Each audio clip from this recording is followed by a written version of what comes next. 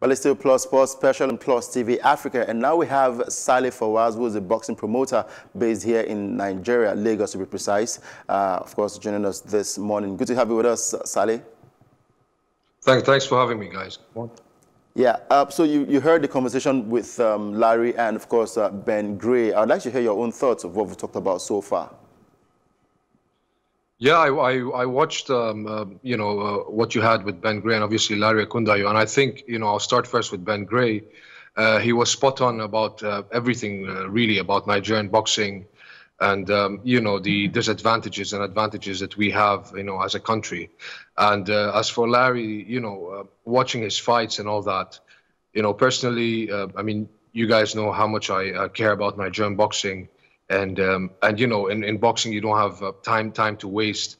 And, to see him, still waiting to fight his world title, it touches me, basically. And I can understand, the lack of sponsorship and lack of involvement from, corporate people in the country. But yeah, they have plans to fight a title fight in Nigeria. Hopefully, it all goes to plan because, that's what we really want. And, when I hear things like, our boxers in Nigeria need to find an exit, I can understand from what point he's coming through, But we have everything that it takes in Nigeria to, bring world title fights here, for boxers to go abroad. We have everything that we need. It's just, a matter of presentation and for the right people in the country to understand that number one, this is the fastest growing sport in the country right now in terms of fans and cult-like fans, if you like. And number two, it's the most realistic chance for us to, become world champions, which I mentioned the last time I came on your show. So, yeah, Ben mentioned something about the challenges of African fighters over there in the UK, talking about their support in their home countries. With all of these happening, do you think that there's hope for the Nigerian boxer? Of course. What he was trying to say is basically a Nigerian boxer in the UK, for example, right? Yeah. He or she wants to represent their flag, the Nigerian flag. Mm-hmm. And it's very difficult when you ask, British organizations or any other country to represent another country's boxer, yeah. When we are not doing enough. So it's one of those things where, we need to do our part here, and create a different image, opposite to what it has been for the last couple of years. And that's why, we've been working so hard with pro boxing in Nigeria and creating a platform. And obviously you guys in the media, we can all put hands together and make this work out. I'm telling you, the talents that we have in Nigeria right now, this group of upcoming boxers, this is the perfect chance for us to take action because, this decade of boxers are special. They can become world champions, a lot of big names out there. Yeah. So I think, this is the right time to do it. And, like how you guys are showing fights and highlights and all that. And like Larry mentioned, if media houses can have a program where once a week or once every 2 weeks to show upcoming talents and Nigerian boxers abroad, it will be very, very helpful. True. Now, let's talk about Larry. He's one of the boxers out of many that has been somewhat consistent. What else needs to be done? Because we have a couple of other fighters who want to be like him, but they've not gotten that opportunity yet. What can we do to push these guys out there? Well, first of all, we need to be honest with ourselves, Credit to sponsors that, get involved with other sports in the country, but we have to understand and admit it, to ourselves that boxing, like I said earlier, is our chance to become world champions. And in terms of revenue and funds, it's a big sport. If we can put hands together and make the sport big and all that, I don't see why we cannot promote a world title fight for the likes of Larry Akundayo or Tony Salam in Nigeria itself, and that opens the road for more boxing shows, more titles, and and so forth.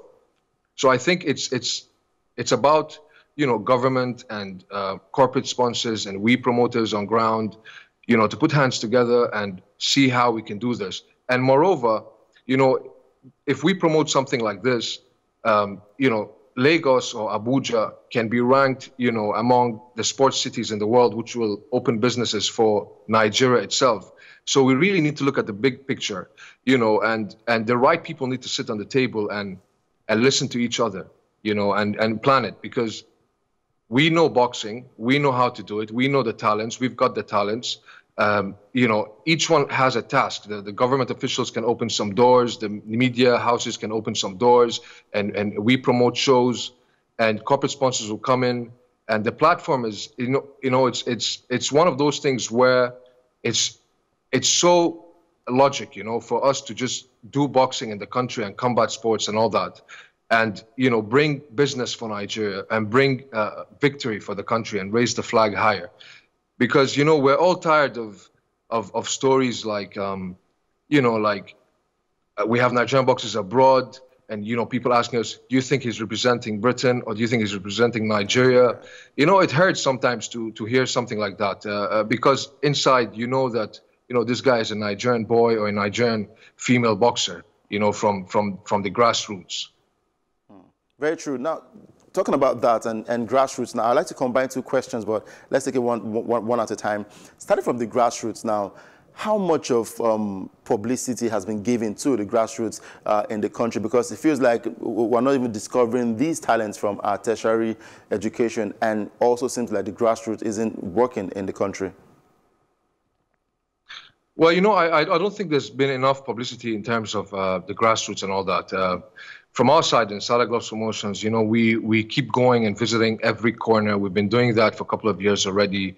We try to get videos out there. We try to speak about them. You know, you see some news channels, they come in, they do a video and they go about it and they post it on their pages, and, you know, it's more exposure. But my problem is that we don't follow up on it. You know, so the video goes out there and then the story dies there. So we need to get more of these grassroots shows and fights on TV. Basically, it needs media. That's what it needs. You know, and that's a great start. And, you know, obviously there has to be a better infrastructure. You know, in terms of fitness centers and boxing gyms, basically, and that's the way forward. You know, there's two sides of the things. There's the plan for the grassroots, and there's the plan of the existing boxers who are ranked already, you know, and ranked high.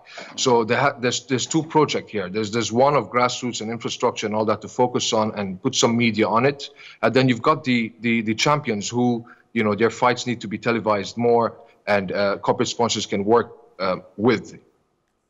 Very true. Now, lastly, let's talk about the state of the boxers in Nigeria. After their hopes of qualifying for the Olympics was somewhat thrown out of the window, because I saw the state of these boxers. They were bitter and they wanted to go represent the country. And we heard rumors like some of these boxers were not good enough to represent the country. And I'm like, if they were not good enough, you had enough time to prepare these fighters for the Olympics. So what went wrong? Let's talk about this. In terms of boxers not being enough, let me just start with one of the, you know, the boxers in the team, Abdulaziz Oshoba. Abdulaziz Oshoba is ranked number 10 in the world, number 10 welterweight boxer in the world. He won silver medal in the last All-African Championship. He's ranked number 2 in Africa. So I don't see how he's not good enough, for example. Other boxers that were involved included the likes of Tony Sugar Salam, who, you know, is a WBF African champion. You know, people like Tony Salam just need 2 or 3 fights to become world champion. So I don't see why, you know, some people would say that. And then you have other boxers who have won gold and silver medals in All-African Championship competition in the last one that are also in the team. So that are ranked top 10 in Africa. So I don't see where, you know, for me, it was more of an excuse, you know, because if you want to say something like this, we can, you know, bring out facts and bring out records and see where exactly these guys stand. Very true. So you believe that we have hopes of going to the Olympics and probably grabbing the gold trophy, I mean, the gold medal at the tournament? Well, obviously, hopefully the next time the trials and the camp will be a bit more organized because, as you're aware, it was a very short trial and camp. If you give them a proper camp, proper facility for a couple of months, couple of weeks before they go for the qualification, I don't see why we cannot, come back with a medal from wherever the Olympics will be, if it's still in Japan. All right, thank you very much. And as you go, is there any plan for Saleh Glove promotion, probably after the pandemic? What are your plans?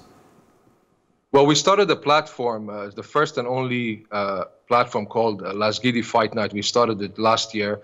It's the first and only monthly pro boxing show in Nigeria. We've done a couple of editions already. We're going to continue that because it keeps the boxers busy and they have a platform to fight. It's unlike the other bigger shows that we do because we have like 10 to 12 bouts, and the reason being is so that other boxers can have opportunities to build their record and be active and fight and stay there. So we're going to continue that. And obviously, we had plans to open a boxing gym right before the pandemic. We'll look back into that. We're going to open a boxing gym, and it's going to be free for Nigerian boxers with their licenses. All right. Thank you very much, Saleh, for speaking with us this morning. Thank you. Thank you very much for having me.